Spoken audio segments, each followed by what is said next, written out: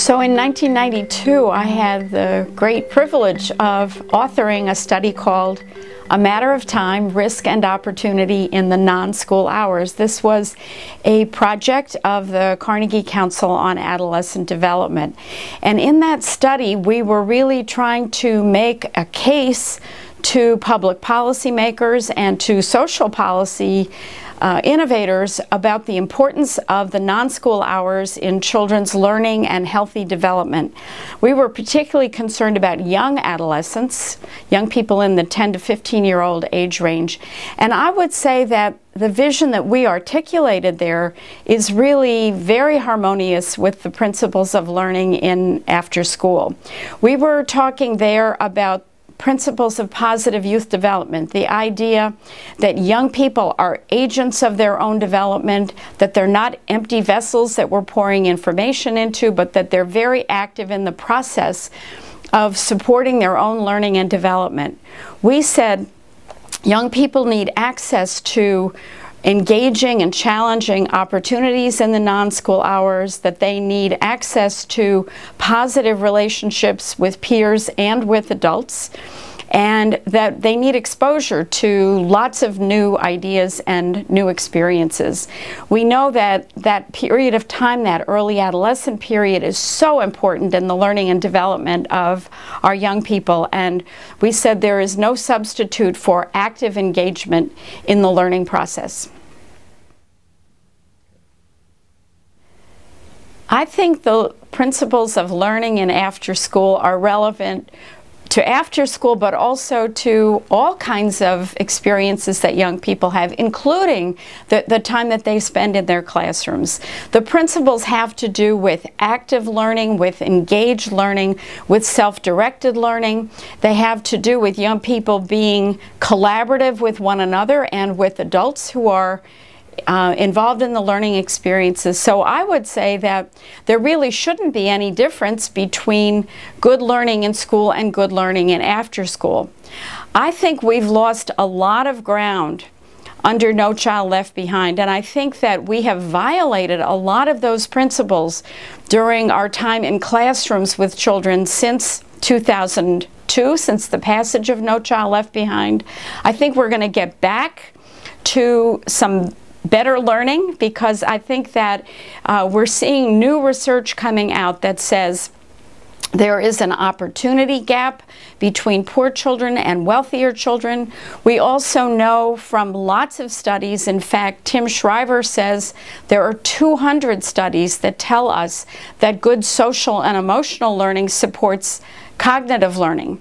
So I think we're getting back to the whole child. I hope we are. I think we've never lost sight of it in a lot of our youth development work, and I believe in a lot of the work we're doing in community schools, which is what I'm currently involved in.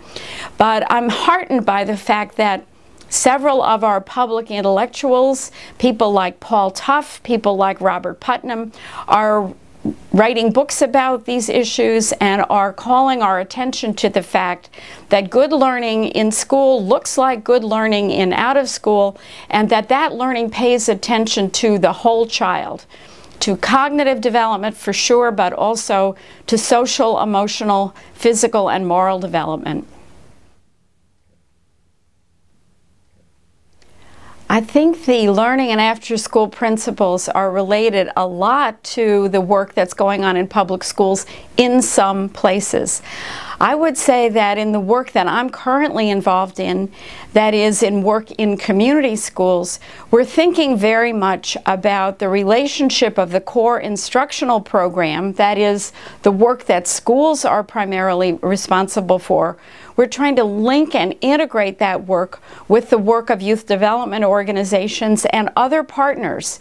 So we're really trying to make sure that we're organizing our resources, our school and community resources, around student success. And in the process, I think we're bringing the best of school reform together with the best of positive youth development. I'm happy to say that we're getting good results from that work. We're finding out that children in community schools attend school more they're more engaged in school, they're developing a whole array of skills.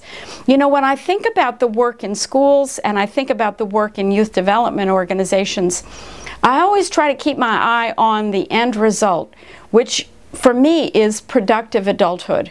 We're trying to make sure that all young people have all the opportunities and the supports that they need to get to productive adulthood.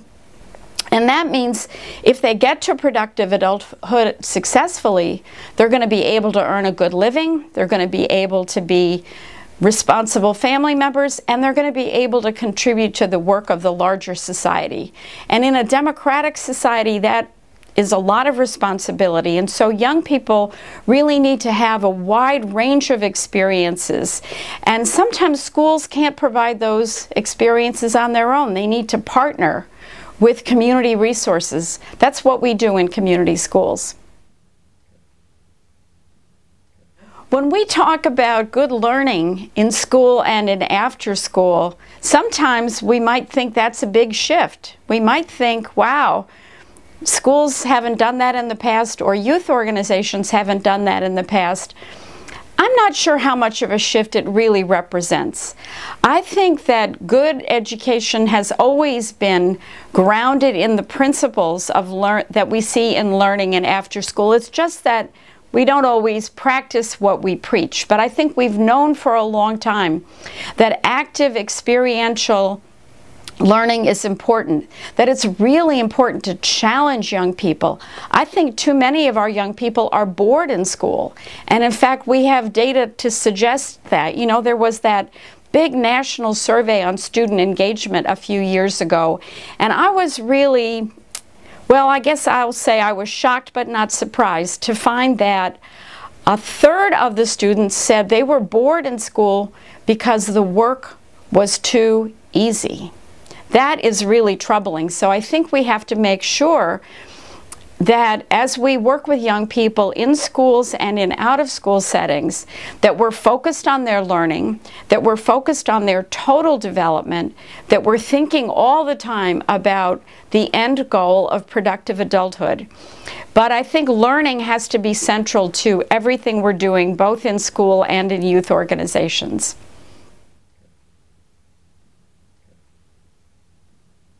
I think that all of the learning and after-school principles are really, really important. I'm deeply committed to all 5 of them. I think my favorite of them, given my long-term interest in the needs of young people growing up in low-income neighborhoods, I am most in love with the principle about exposure, about expanding horizons.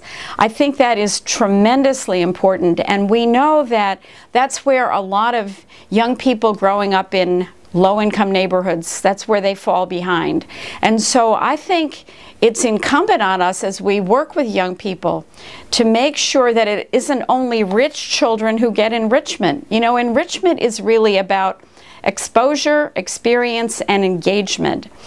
And we know from studies going back 20 years that poor children tend to get over-remediated and under-enriched. And so I think that the notion of exposing young people to experiences, to learning, to people and places and possibilities is maybe my #1 favorite of the 5. But I like all of them. I think they're all really, really important. I think that voice and choice have always been central to the way we as youth workers work.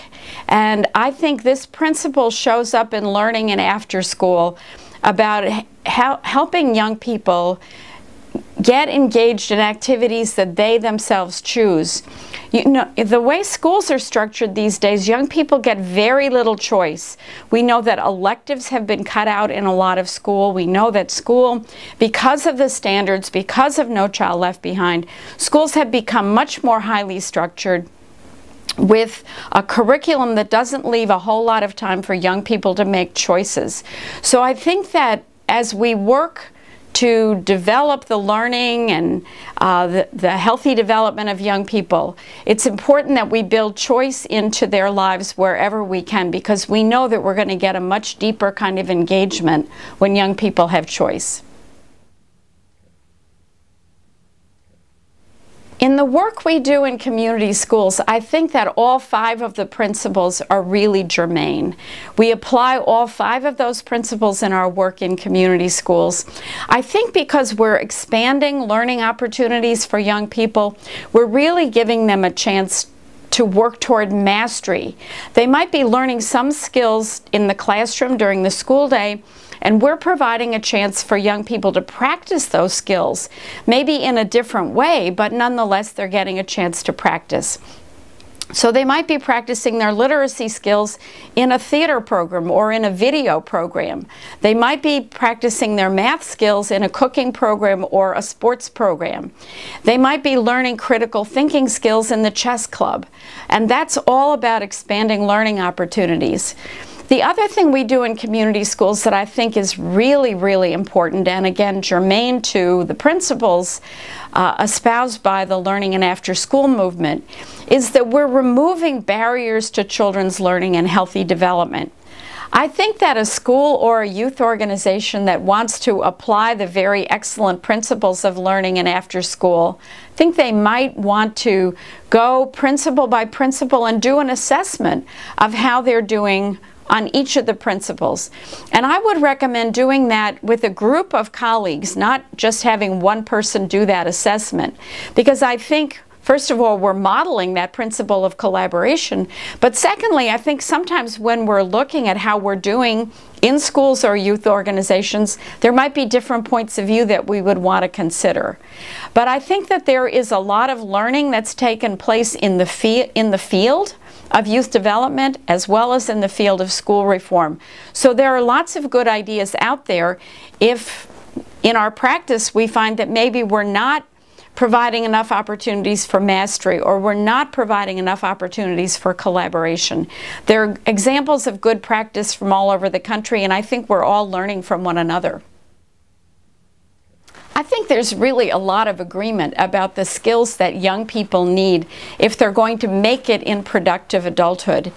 We know this from people like Richard Murnane and Frank Levy, who wrote a book called Teaching the New Basic Skills. We know this from the 21st Century Skills Partnership. There's a lot of agreement that, yes, young people need good academic skills, particularly in math and literacy, but they also need to be able to work in groups, in teams with people who might be different from themselves. They need good problem-solving skills. They need critical thinking skills. They need good communication skills, and they need to be comfortable with technology. If young people are going to acquire all of these skills, I think the best thing for us to do is to take a look at the learning and after-school principles and really apply those principles, whether we're working in the non-school hours or whether we're working in classrooms during the regular school day. We know what's needed, and I think we know what it takes. Now we just really have to do it.